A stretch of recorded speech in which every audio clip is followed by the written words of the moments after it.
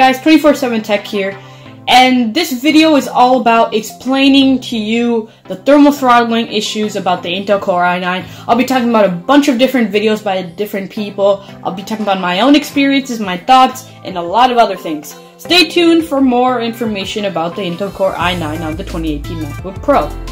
As always, don't forget to subscribe to my channel if you want to watch some more awesome tech videos in the future. In the clip before, guys, take 1 second out of this video to subscribe down below. Every subscriber does make a difference. And if you want it, and don't forget to check out this company which sells the best quality skins and accessories for your favorite gadgets. There's a link in the description to the company's website. You can grab 10% off with the code shown right here, 24/7 Tech. I have also posted the code in the description if you have forgotten already. Take a look at the Amazon Echo Dot skin over here. It gives a very sleek look to the gadget. There's also a huge variety of colors and finishes that you can pick your products from, including wood, carbon fiber, gloss, matte, and more. Stop by the link down below and pick up an awesome product for 10% off. Well, I want to talk about my Apple Store experience. So I visited an Apple store yesterday, and I went and asked them. I was looking at the MacBook Pros. I was wondering if I wanted to look at them, video editing. I was asking them questions, and I also asked them, why are these MacBook Pros thermal throttling? That's a question that almost every single person has if they want to buy an i9 MacBook Pro. So what they respond was, okay, they searched it up. They looked for the video I told them, Dave2D, and they looked at the video. They said this is fake and this is not true. This runs at full clock speed and you can turbo clock speed it too. I didn't think that was true because in various different tests this was not running that well. So the Apple Store, don't really trust them because they're trying to sell you a product. I'm gonna tell you that first of all. And the clock frequency is going all over the place in his videos. So clearly there's something going wrong with the MacBook Pros. So that's my Apple Store experience from yesterday. And honestly, he was like, no, that's not true. This goes at full power. We have awesome fans inside here.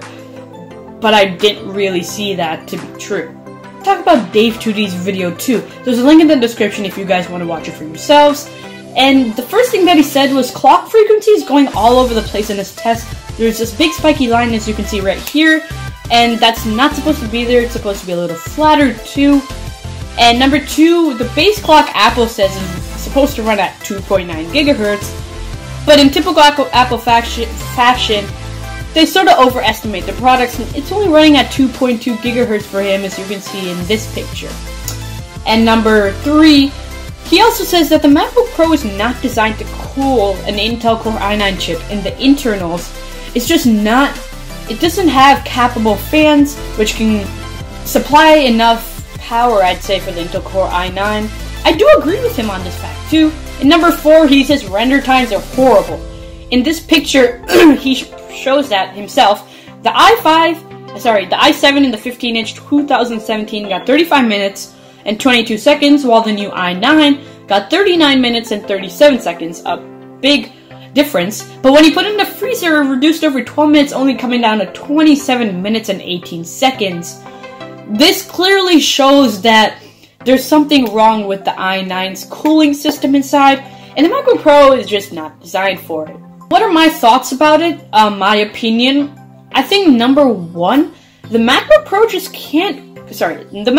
just cannot cool the i9 chip. I don't think that a almost 3 gigahertz processor, Intel Core i9 with 6 cores, it's just too much for this MacBook Pro, and it's just like, nah, I can't do this much.